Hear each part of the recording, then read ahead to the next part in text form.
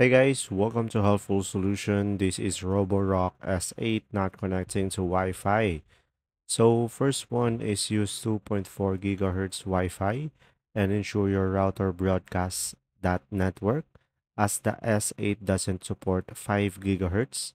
Also, simplify your Wi-Fi credentials to remove special characters from your Wi-Fi name and password. And you could also turn off VPNs and mobile data on your phone during setup to avoid the problems. And also, you could allow location and local network access for the Roborock application and just simply grant the application permissions.